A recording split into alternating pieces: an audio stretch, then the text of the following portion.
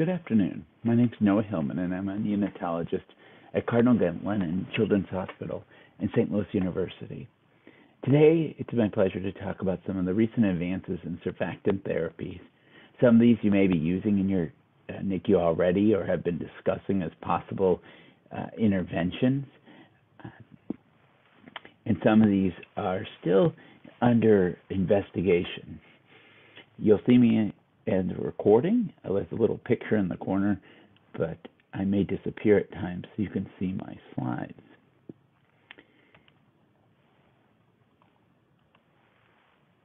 I don't have any financial disclosures to tell you about.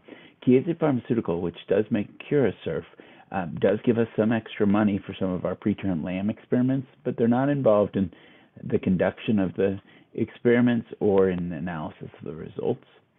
I will talk about some off-label uses of both delivering surfactant and off-label uses of a combination of budesonide and surfactant throughout this talk. So after the end of this talk, the viewer should be able to discuss the transition of the lungs and airways at birth and the role of the glottis in this transition, discuss the indication for CPAP failure and the need for surfactant, LMA, which is a laryngomask airway, or through a less invasive surfactant technique, or LISA. LISA is also referred to as minimally invasive surfactant techniques, and so MIST therapy is also in the literature.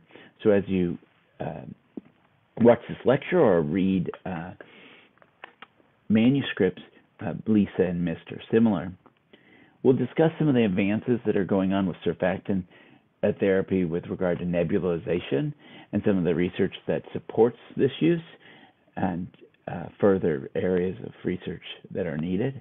And we'll finish with a discussion of the combination of budesonide and surfactant for decreasing lung injury and disease. This is a contrast X-ray image of a rabbit starting to breathe at birth. As you can see, as the rabbit takes more and more breaths, more of the airways begin to appear. They begin with the larger airways, and then slowly, as you can see now, the alveolar begin to open. This is a similar transition that happens in our newborn babies when they're born. We take giant breaths at birth, and we drive the fluid into the interstitium of our lungs. That fluid in the interstitium of our lungs is slowly absorbed over the next about 6 hours through the lymphatics and through the venous system. But about 10% of babies need assistance with this transition, and CPAP can be very useful in assisting with it. The reason CPAP is useful is that in these example of preterm surfactant deficient rabbits, what you can see is, although we can give giant breaths to these surfactant deficient rabbits, when we take away the breath and during exhalation, their lung gas volume falls almost back down to normal and to zero. Whereas in the lambs and in the rabbits that get PEEP, what we can do is over time, those rabbits are able to develop an FRC. So we're able to recruit up their lung and maintain their lung. But without the PEEP, they lose this part of the air. Graphically, it looks very similar to this. So in these preterm rabbits that are surfactant deficient, what you see is that in a lung where there's no surfactant or PEEP, you have nearly complete collapse of the airways at the end of expiration. If we add a little bit of surfactant, you can see there's more air within the airways. If we add PEEP of 3, you can see the airways of these preterm rabbits are more well expanded. And in the surfactant and PEEP animals, it's the most expanded. I want to show you some patterns now using a similar technique. These are generated by Stuart Hooper's group in Australia, utilizing a similar technique for rabbits. But the interest in this group is to look at the glottic closure, so the top part of our airway. So to orient you, the lungs of these rabbits will be at the bottom. You'll have a very long trachea, and then the glottis, or the area where your vocal cords are, will be in this area of blue. So in the majority of preterm babies, the glottis remains open for the majority of breaths. So as you can see in this purple area, that there's opening and closing of the area around the vocal cords. And you can see that air is moving in and out of the lungs of this preterm rabbit. Unfortunately, in some apneic preterm infants, the glottis remains closed, in that the infant has this irregular breathing pattern, and they actually revert to the fetal condition of a closed glottis. So in this video, what you see is that the glottis is closed, and although the rabbit is trying to take an occasional breath, there is no air getting down to the lower portions of the airways. If you have a situation where your glottis is closed and you're giving positive pressure breaths, you can see that there is some air in the airways. But now that the glottis is closed, so the area within my circle is not opening and closing, even when they're giving positive pressure breaths, we're not moving air through there.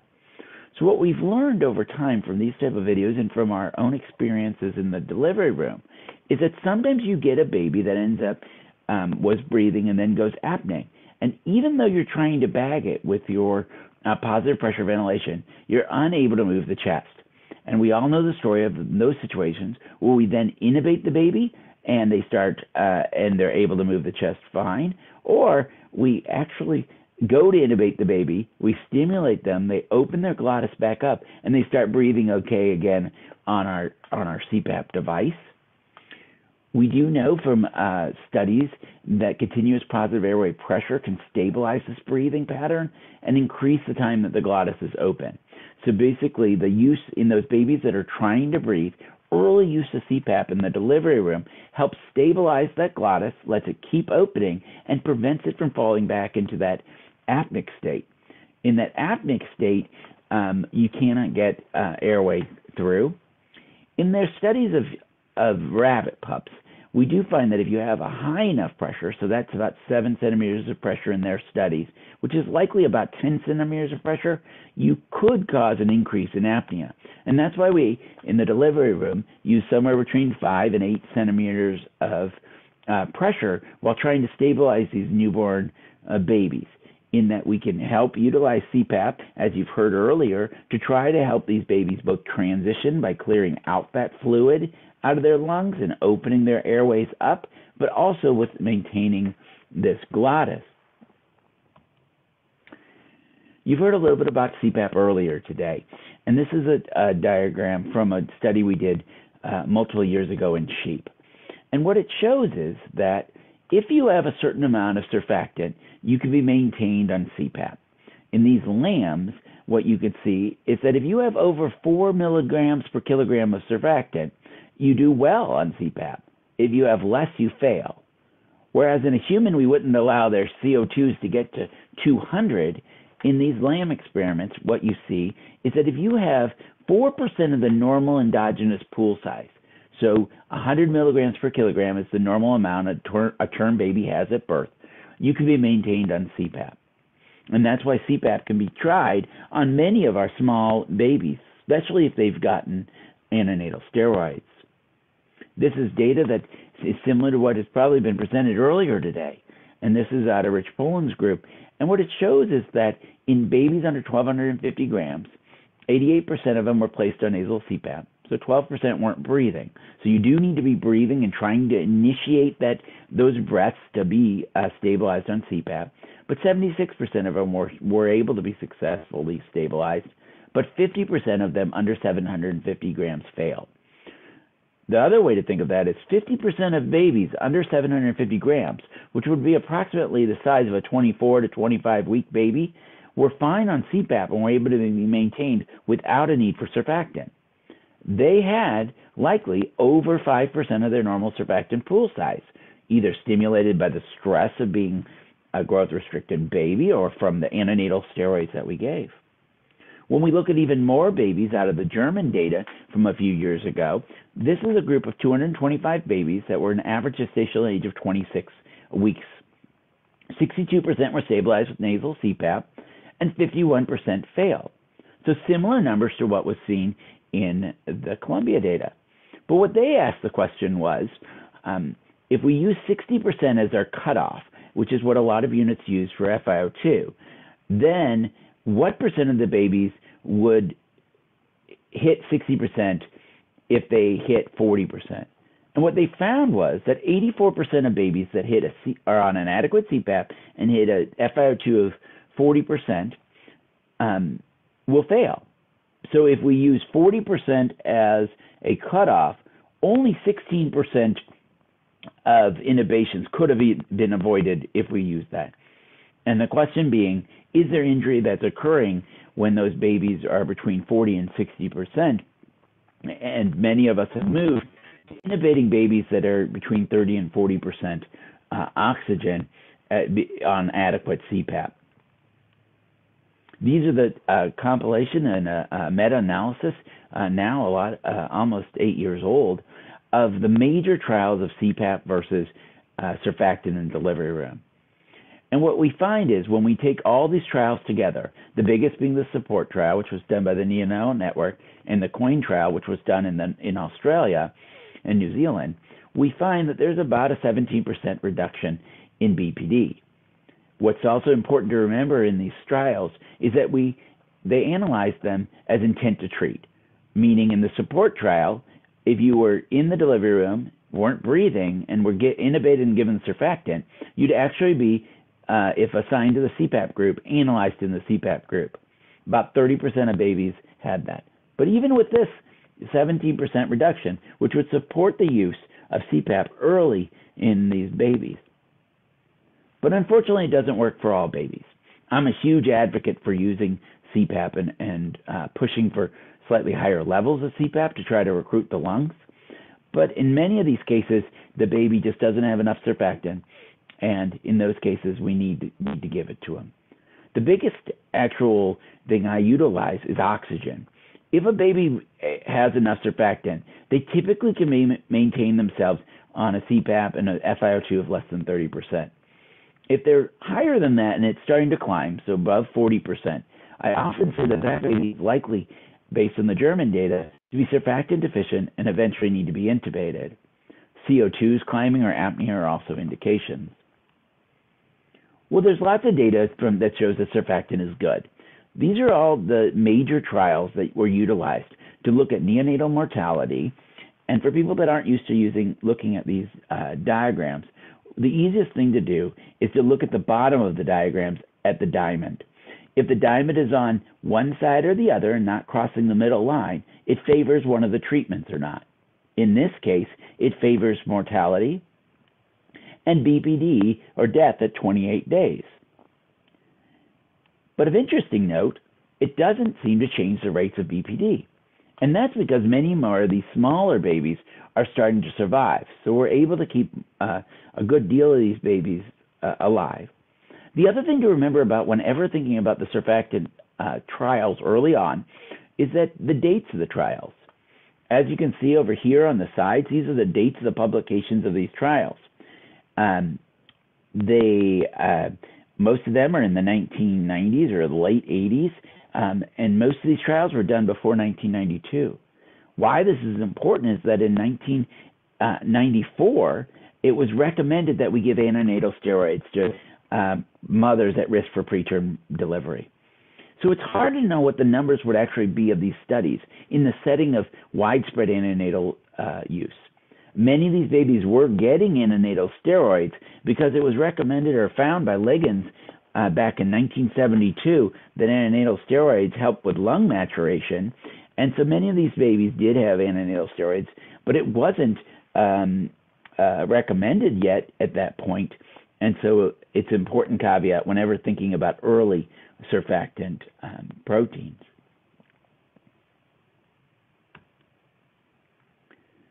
So it doesn't take a lot of surfactant to improve your lungs and decrease your risk of injury. So I showed you earlier LAM data on the amount of surfactant needed for CPAP, so about 4%. Well, what about the lambs or the babies that we have to intubate? Because we do know that intubation in itself and giving big breaths or dangerous breaths can actually initiate an inflammatory response in the lungs. This is pro-inflammatory cytokine data. It's mRNA data from lambs.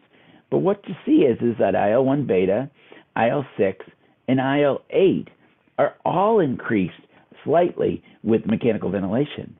But as you can see by the dotted line, which is about 8 milligrams per kilogram, or 8% of the normal pool size, we see a dramatic decrease. So it doesn't take a lot of surfactant in these lambs to decrease the injury that we're seeing.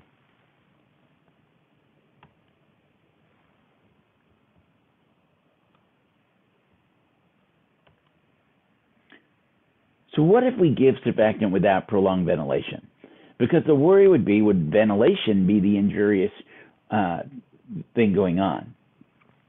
What could we do to do that? Well, these are the methods that I'm going to talk about, but that give us the ability. Most of us are pretty common and pretty comfortable with the idea of ensure. So ensure is the idea that if we intubate them, give them surfactant, and extubate them quickly, that we can decrease the amount of time that the baby is on the mechanical ventilator. LMA administration of surfactant would avoid a prolonged ventilation period because you'd be applying it through a laryngeal mask, and we'll talk about that. Less invasive therapy, and then nebulized therapy. So what about ensure? These are similar procedures, like most of us do, to normal surfactant administration. But the goal is to actually have a brief or rapid extubation from it. Most of the studies used intubated or mechanically ventilation as less than 1 hour as a mark for rapid extubation. Many of us nowadays intubate these babies, give them surfactant, and extubate them very quickly without giving them paralytics, because this makes it harder to do. This is some of the ensure data for the decrease for mechanical ventilation. Most of the studies that were used for testing ensure in both the developed and the developing world have used larger babies. They're greater than 30 weeks. And this was done because there was question about whether it would work very well in the smaller babies. Part of that is because some of these smaller babies are failing, not because that they're surfactant deficient, but because their chest wall is not very strong, or that they can't maintain their airways without appropriate PEEP levels. But it does seem to show that you can decrease the need for mechanical ventilation, meaning if you pull it out, the majority of them then can do well on CPAP. That fits with our LAM data and with other data from early on when they first described respiratory distress syndrome by Avery and all. They said that those babies had less than about 5% of the pool size. So when you give them surfactant, remember, you're trying, in some cases with surfactant, you're giving 100 milligrams per kilogram, which is the amount that normally a term baby has at birth. And with CureSurf and some of the other ones, you're giving 200 milligrams per kilogram. And so they should have plenty of surfactant in there to be maintained on CPAP, assuming their chest wall or their respiratory drive is appropriate, which is why some small babies do not do well on this. What about if I just need to get it down into the airway? The thing to remember about surfactant is that since it's a lipid, if we can get it into the trachea without even bagging it in, it should slowly spread along the airways. The airways will slowly recruit up that surfactant and as they take deeper breaths. So a laryngeal mask airway would allow us to place it above the epiglottis and thus put the surfactant down into the airway, where it will just naturally move its way down. With the laryngeal mask airway, you do have the ability to give positive pressure breaths to kind of force it further into the distal lungs, similar to an ensure procedure. The only problem is that it's limited by the size of the LMA. And there are companies working on making smaller LMAs, but as you can imagine, a size 1 LMA would probably fit in a term baby or bigger, but may not fit in our micropreemies. The largest study so far of LMAs was done by Roberts et al. These were preterm babies. They were 28 to 35 weeks. They had to be greater than 1,250 grams, and this was because of the availability of an LMA that will easily fit. But they could do it in babies that were 1,250 grams or bigger. They had to have a requirement of 30 to 40% for greater than 30 minutes. So they met that criteria of they weren't on CPAP and doing well, and they had to have RDS. And what they found was that they had decreased need for intubation. They had less of an oxygen requirement because the LMA was able to get the surfactant into the airway, and then it moved its way down into the more distal lungs. Even if some of it were to make it into the stomach, the majority of it makes it into the airway and does its role. So what about the idea of minimally invasive surfactant therapy, MIST, or less invasive surfactant administration, LISA? These are two names for the same thing. But the idea being that you're going to intubate a baby who's still on CPAP, who's still, or an IPPV, on non-invasive ventilation, and they're doing the work themselves, and instead of putting a giant breathing tube in, you're going to feed either a small catheter, they are making new catheters for this that are stiffer, in through their larynx, in such a way that you get it in there while they're still breathing, and then you slowly, over a few minutes, instill the surfactant directly into the trachea, where it moves down. The benefit of this, or the theory behind this, is that it would improve the lung mechanics and lung injury by removing the injurious larger tidal volume ventilation that we often unfortunately give to these babies. These are two YouTube things that I won't have time to show you, but you can Google LISA or MIST therapy, and there are some very nice training videos or demonstrated videos to get an idea of the procedure. But how does it work?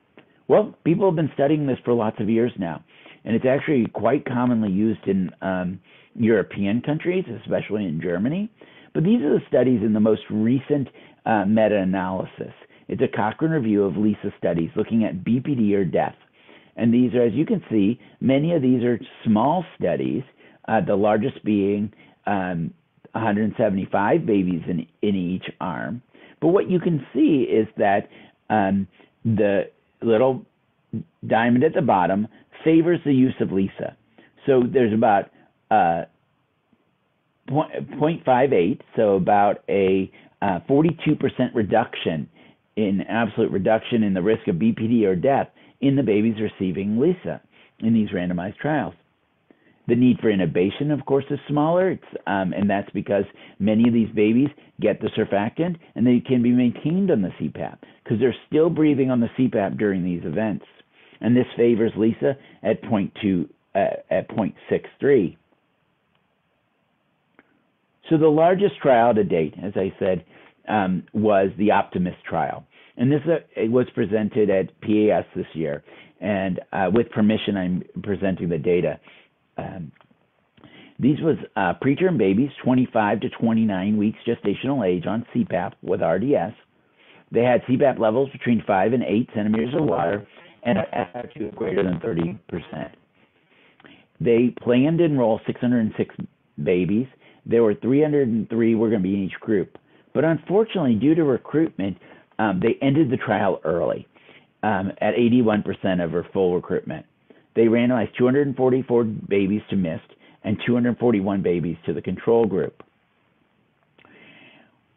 Where that becomes important is, unfortunately, the study was slightly underpowered to show the effect they were looking for. But when we can look at the data, what we see is that the combination of death or BPD is not different. It's 0.08. But when we look at physiologic BPD, there is a difference of about 9% or 8% with a significant difference, and that same adjusted risk ratio of 0.82. So similar to all the studies that we've just been showing. So when we were to, if one were to add this to that meta-analysis that we've shown, it would only strengthen the meta-analysis and show a benefit of LISA on BPD. But because of the study was stopped early for enrollment, we do not see the composite of death and BPD as different. The biggest use of LISA has been in many of the European countries. This is a German experience with LISA that was published a few years ago now. So there's much more babies being used. cohort. But what they looked at is 2,624 babies that were given Lisa versus surfactant things. And what they found was a variety of things. But the biggest thing is in this yellow box is they show a difference in BPD rate between Lisa at 21% versus surfactant at 37%, BPD or death at 24 versus 43, and death was also decreased. So this data also very much supports the use of Lisa and goes along with the meta-analysis data with a very large contemporary cohort. So what has happened in Germany because of this? Well, the actual use of surfactant has gone up, which is very interesting. It's because there are these marginal babies that likely would benefit from surfactant that we don't give surfactant to because we're worried that the mechanical ventilation itself will injure them, and that the process of giving them surfactant by putting them on a ventilator may outweigh in the marginal babies the benefits of surfactant. But what you can see is the use of Lisa has gone way up over those years as tube surfactant has gone down, but so has no surfactant. And so what's being used more frequently in many of the German places is the use of Lisa early on. It can even be done in the delivery room in these really small babies, a 26, 27 weeker on CPAP. Instead of intubating them, they may try Lisa first, and then if they were to fail that due to chest wall strength or other things that contribute to failure, be it apnea, they would then receive mechanical ventilation. So what about nebulized surfactant?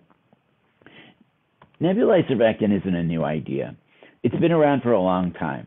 One of my research mentors, Michiko Ikegami, started working on this with her mentors way back in the 70s.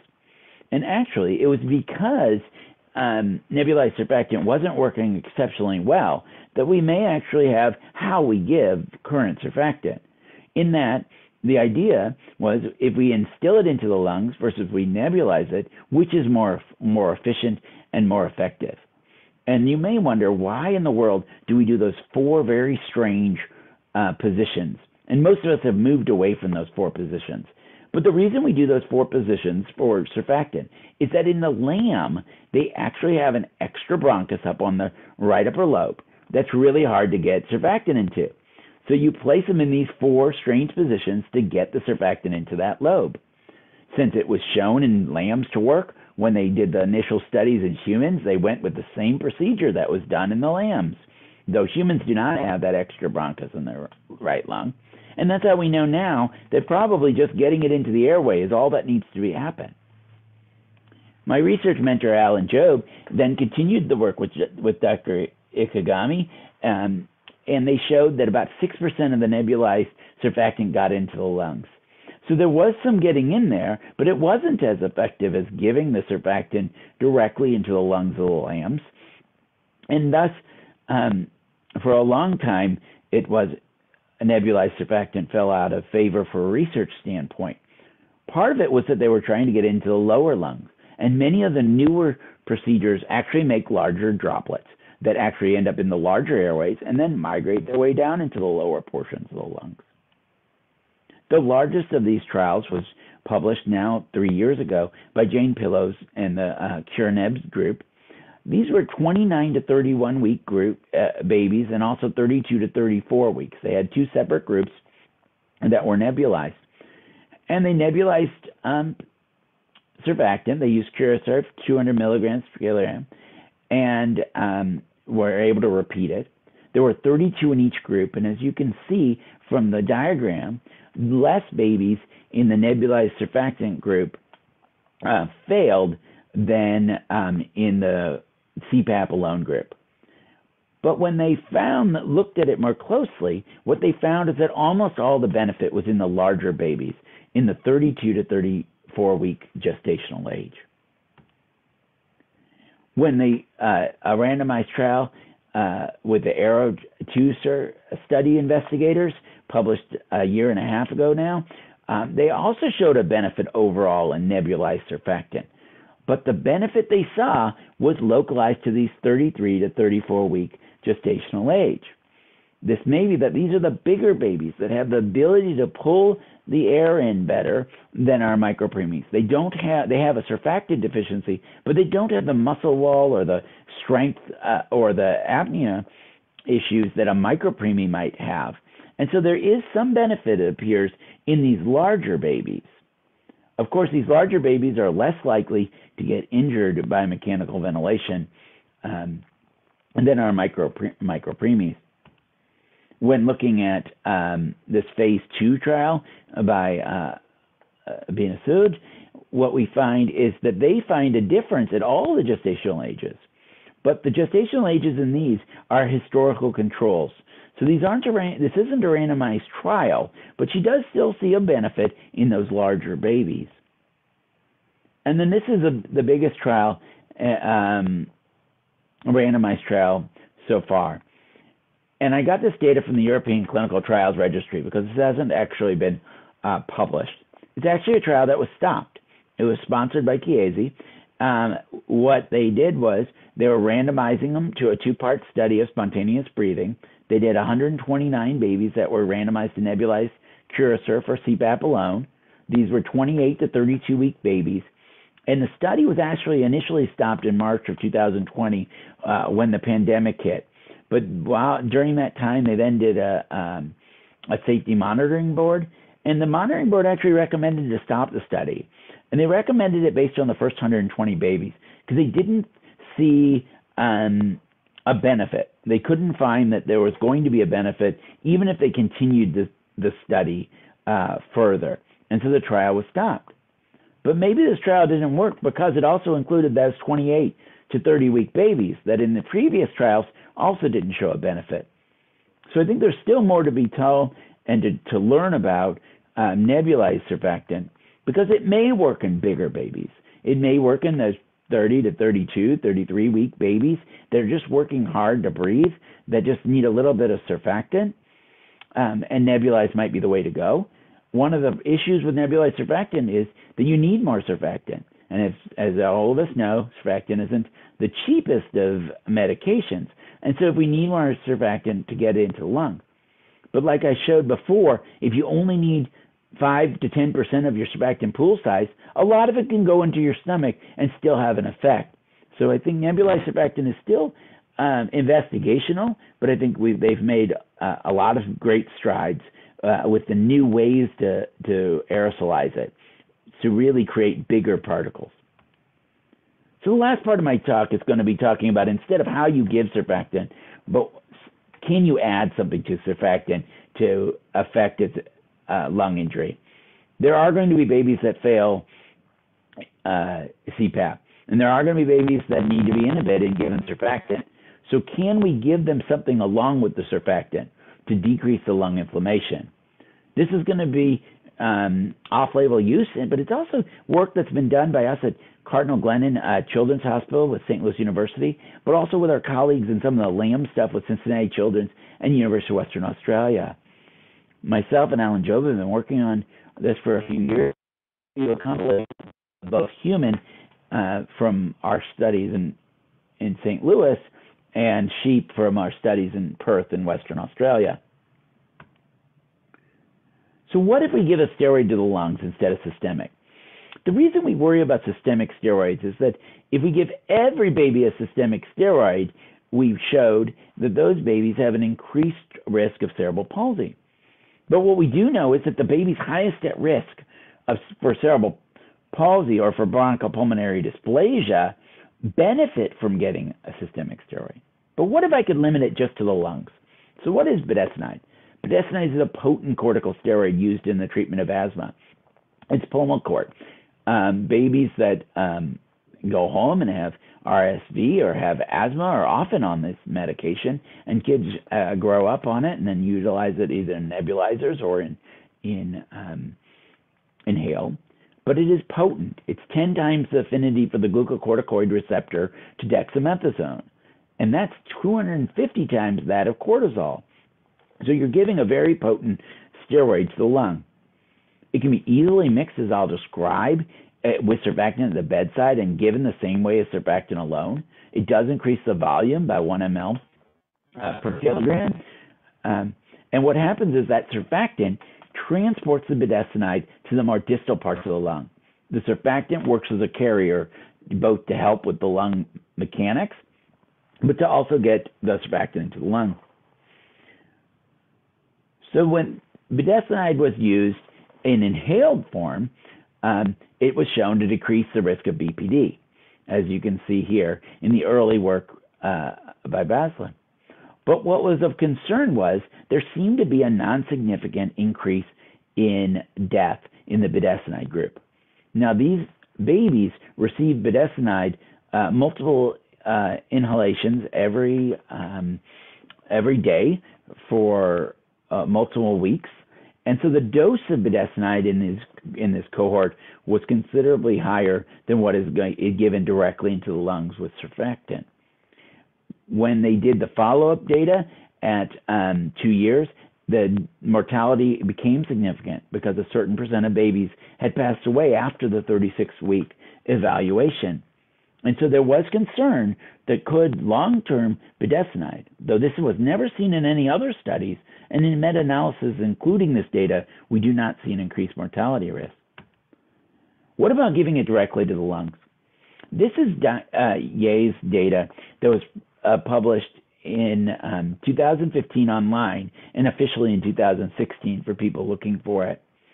What they did was they randomized babies that had an FiO2 greater than 50% and were on pretty high support in their NICUs to either receive surfactant, this is Surfactant, with 0.25 milligrams per kilogram of budesonide.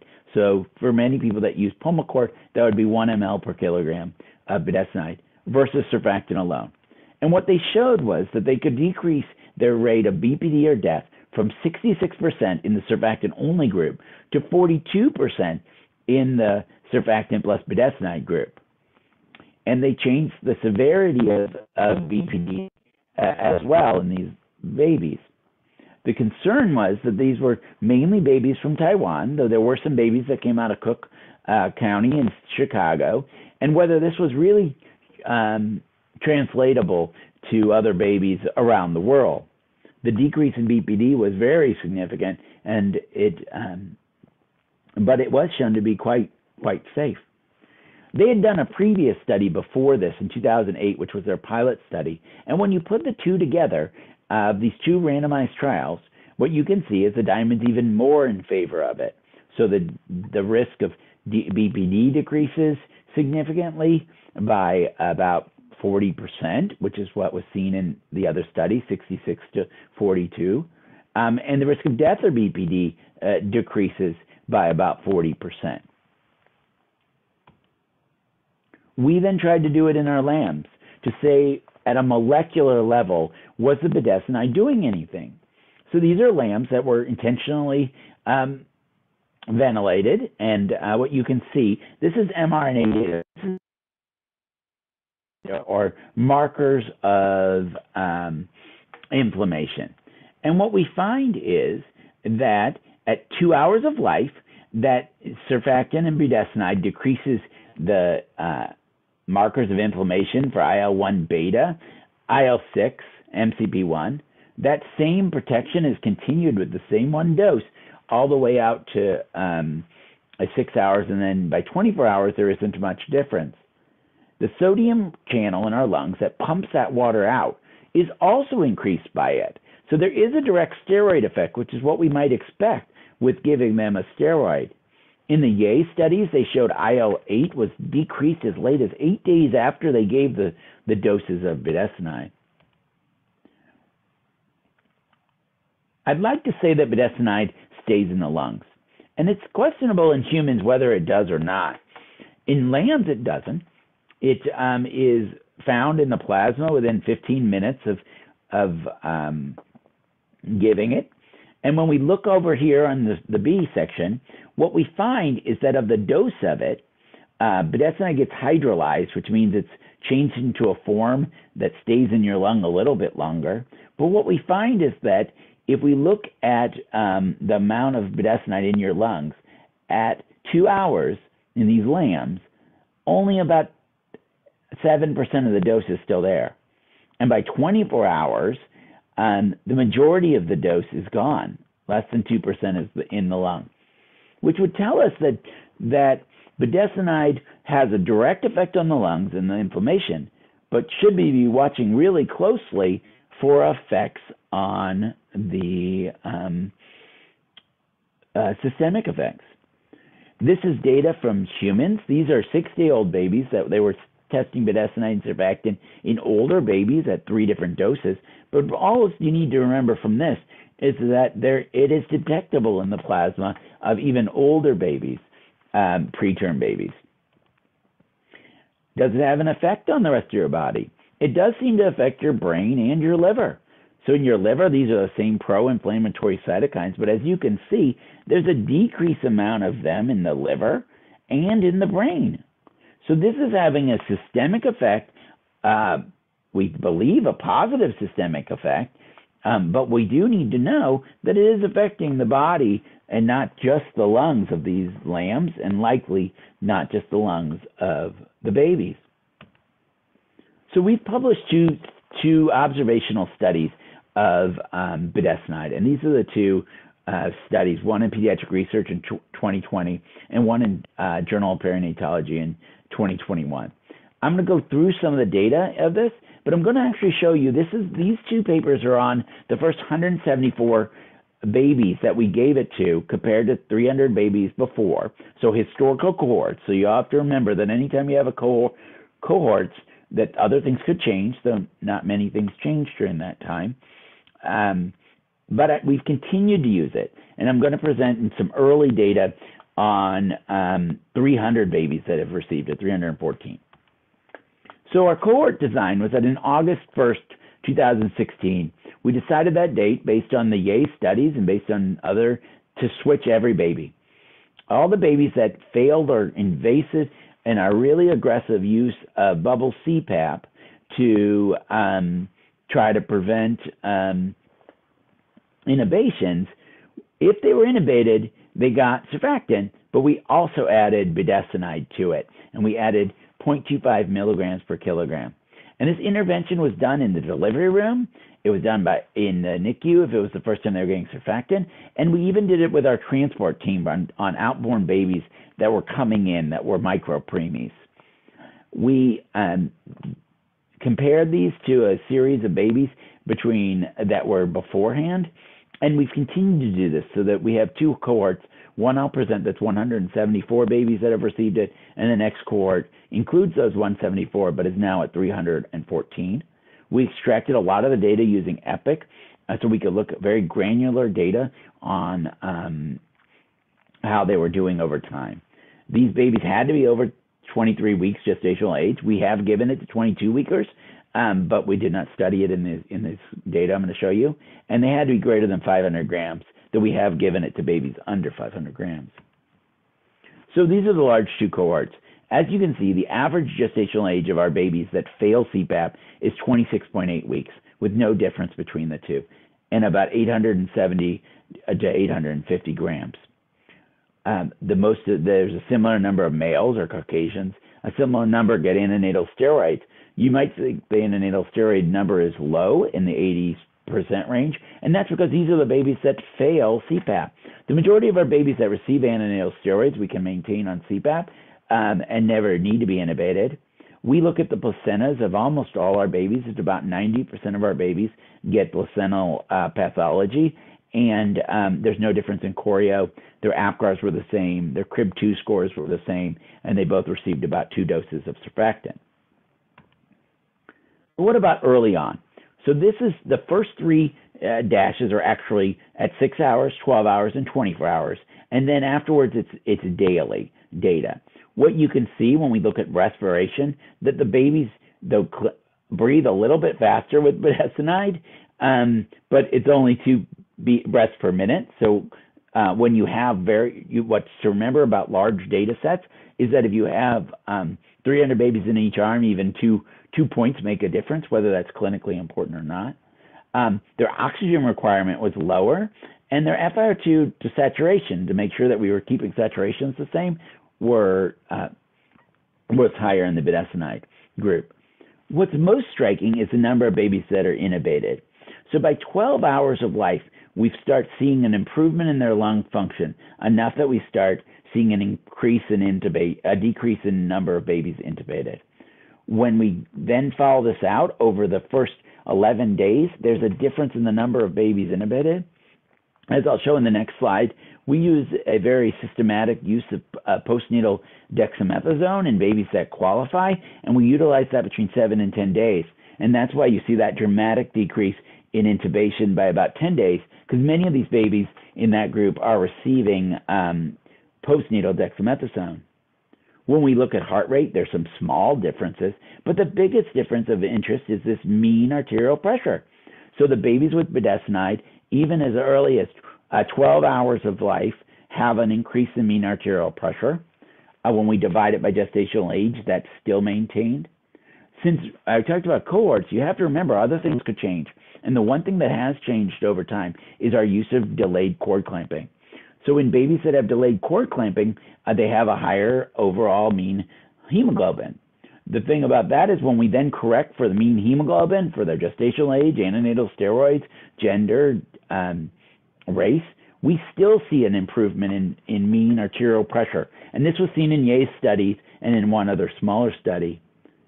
When we look at the use, because they have better blood pressures, we find that there's about half as many babies in the cohort that need dopamine, and the same amount with dobutamine. We use a lot less dobutamine in these babies overall, and hydrocortisone. So we had the question about, well, maybe we're creating adrenal insufficiency, and that's something we need to watch closely for. What we find is that the same percent of babies need hydrocortisone, but there seems to be a slight delay in it, that babies that are on the budesonide with surfactant actually need hydrocortisone at a later time, at about 5 days, versus a mean day of about 2.5 days on the surfactant cohort. But the number of doses was about the same. When we look at the reasoning for it, there's a difference. There's more hypotension in the surfactant group than there is in the surfactant plus budesonide group, and that of course happens earlier with that mean arterial pressure. So many of them get hydrocortisone then, versus the babies that have surfactant but budesonide are more likely to present with a hyperkalemia. Though the mean is only slightly higher, there is a higher percent of babies with greater than 5.5. These are definitions from nephrology. There is no difference in hyponatremia. Their urine outputs are very similar, and the percent that have oligo is only slightly higher. They're not statistically. And when we look at the number of symptoms, they're very similar. So it does appear that they have a similar amount of adrenal insufficiency to babies without it, though the timing might be different. What about their lungs? So we use the NICHD BPD calculator as a way to measure how much poor their lungs are. What we find is that at 7 days, that 41% of our babies have greater than a 60% risk of severe BPD on the calculator, which is statistically less than the babies in the traditional cohort. I'll move my picture so you can see it. The postnatal dexamethasone use, because we follow this as a guideline, also changes. By 36 weeks, less of these babies are intubated or on NIPPV. Similar amounts are on CPAP. And what this does is it changes the grading of the BPD. So although the absolute amount of BPD is very similar between the two groups, the overall severity of the BPD is less with our surfactant plus budesonide. These are neonatal cohorts from the initial 170, but what you can see is there's very similar rates of perforation, neck, blood cultures, IVH, PVL, ROP. There is a significant difference in PDA on echo and PDAs requiring medical treatment or ligation. This is seen in a lot of steroid literature. So this is very consistent with the steroid literature that steroids decrease PDA, but we didn't see any difference in pulmonary hemorrhage and PIE, need for sildenafil as a marker for pulmonary hypertension, or insulin for hypoglycemia. When they discharge, they now discharge about on average, remember these have the same gestational age at birth, about 9 days earlier. Their mean gestational age at discharge is about a week earlier, which is consistent with that. The death rate is about the same at 11% in both groups. IVH is the same, and nasal cannula is the same. So overall, they're leaving the hospital about a week earlier than before. What about their neurodevelopmental outcome? What we find is that when we did Peabody scales by our physical therapists at 6 months of life, we find that there's no difference between the two groups with regard to fine or gross motor skills when evaluated. When you ask the mothers or the evaluations or the family about the physical therapists about concerns about motor concerns, they're about the same between the two. And then when looking through all the notes, they have similar muscle tone noted in both groups at 6 months. The Bailey 3 exams were done on these babies. It has to be, as you can see, the big asterisk is that COVID came, and because of that, our percent of babies, though not statistically less, we were able to do less Bailey scores on them. Overall, they were similar between the groups, but the ones were slightly younger in the Bailey group, in the surfactant plus budesonide group. But what you can see is that there's no difference in the Bailey scores. There's no difference in the number of infants that have less than 70 or less than 85 on one or more domains. And when you want to combine Bailey score of less than 80 as a way to compare it to the Bailey 2 scores, and there was no difference there either. So where do we go from here? Well, Ye et al., that did the initial studies in Taiwan, are completing another trial, but this time they're using CuraSurf instead of Surfactant. And by personal communications, they're nearly done recruiting on this study. There are 2 major trials that are undergoing around the world. They're randomizing babies to either budesonide 0.25 milligrams per kilogram with surfactant, which is what we do, or Surfactant. They're using CuraSurf in these studies, though we use Surfactant in ours. The PLUS trial, which is in Australia and New Zealand and other parts of the world, has been enrolling babies. They're about halfway done with enrollment. They reached 618 babies at about 19 sites. Their goal is 1,066, and they passed their first DSMB for review, showing that it was safe, though efficacy is still underway. The budesonide in babies trials, the BIB trial, is being run by the U.S. Neonatal Network. They've enrolled, when I last asked, 52 babies with a plan to do 11,066. So we do have a little bit of time before these 2 major trials are released to give us a little bit more definitive, large-scale trials. So in summary, the glottis sometimes abnormally closes in preterm babies, and in these cases, ventilation isn't possible. But early use of CPAP stabilizes this glottis and should be used early in the delivery room, very quickly, to try to keep them from going into this apneic state.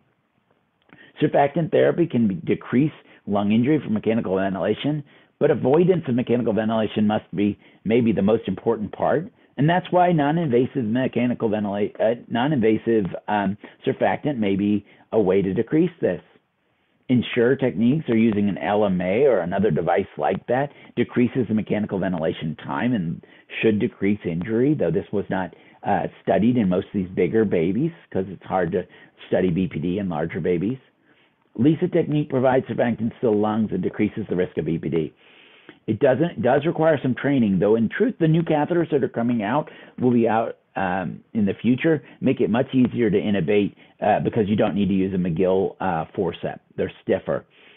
Nebulized surfactant is still experimental, but it does show some promise in the larger preterm babies, and so that may be the niche where it would work the best.